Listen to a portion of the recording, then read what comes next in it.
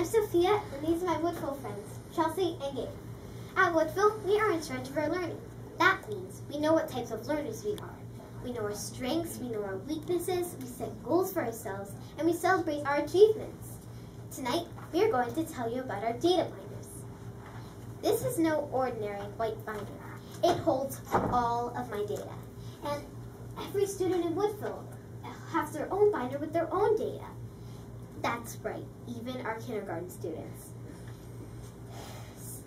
We have tabs for myself, my goals, my learning, my celebrations, and my communications. Impressive, right? Yes. It is impressive, Sophia. My favorite tab is my self tab.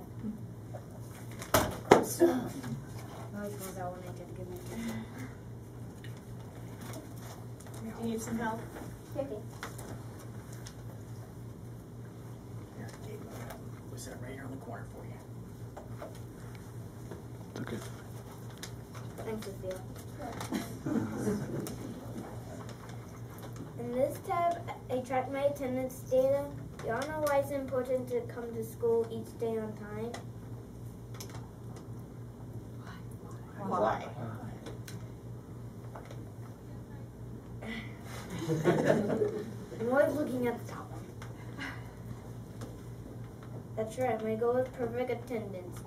So you can see with all my green boxes.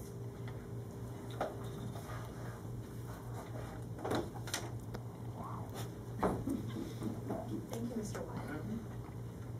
I'm doing pretty well. Of course, I may have a red or yellow box every once in a while, but it's also important to stay home if I'm sick.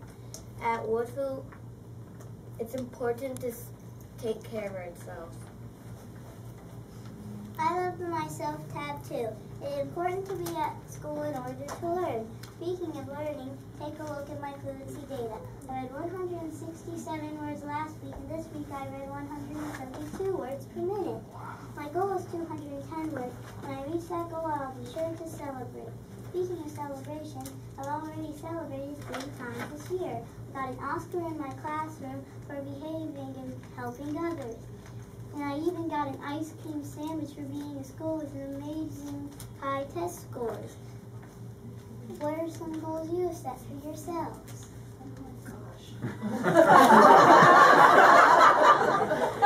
More ice cream sandwiches. Yes. I hope that when you achieve those goals that you remember to celebrate. Can you share your data book with me? Because I do have some goals that I wouldn't like to share publicly, but yeah. You should be very proud of yourself. Wow. All this talk about goals makes me want to share mine. Okay, so this is my AR goals. Now, in this graph, I keep up with how many points I have for the quarter.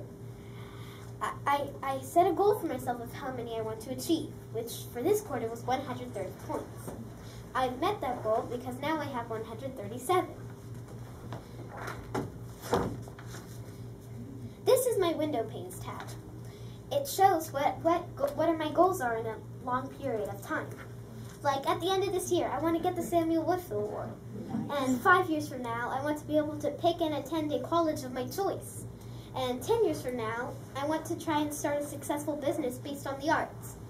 And 50 years from now, I want to travel the world with my kids and grandkids. I like that goal.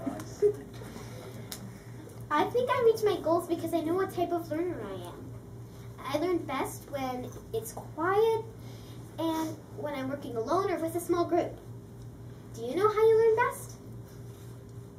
Quiet. Noise. Shocking that we're opposite. Good. It's very important to understand what types of learners we are. Thank you for listening, as we are in charge of how we learn. We can pass around these data binders for you all to see. And feel free to stop in any time and check them out. Now, do we have any questions? I'm amazed. I'm speechless. And it's rare that I'm speechless. You guys are unbelievable. I mean, what, we have 1st grade, 3rd grade, and 5th grade, is that right? I'm just so impressed in that you're owning your data and you're setting goals for yourself, not only for this school year, but 50 years from now. And I just think that that's amazing. Public speaking skills around here. Unbelievable. Absolutely. Better than most adults I know. Yes. Myself included. Appreciate it. Awesome. So that's it. So as the kids talk, the kids we've been working on our data binders for some time. I think we've probably been going at them a couple weeks now. You wouldn't be amazed how hard it is to get 420 white binders shipped for the start of school. That was our biggest hang up. But we did get those in. Every student K through 5 has a student data binder, and we've got consistency across the grade levels. Consistency across the school, like on the attendance tab, but it's a really good thing, and I think we've got going. Kids really bought into it, teachers have bought into it, and we really think it's going to pay dividends, in the long term. So it's great. Do you guys color in your own data, your attendance data every day? Yes. So you make the green color, and if you're absent, you make a different color. Is that how it works? And we also have which is yellow. Okay, so that's where the red and the yellow came in that you talked about. How old are you, Gabe? 6. You have great speaking skills for a 6-year-old. All 3 of you do, but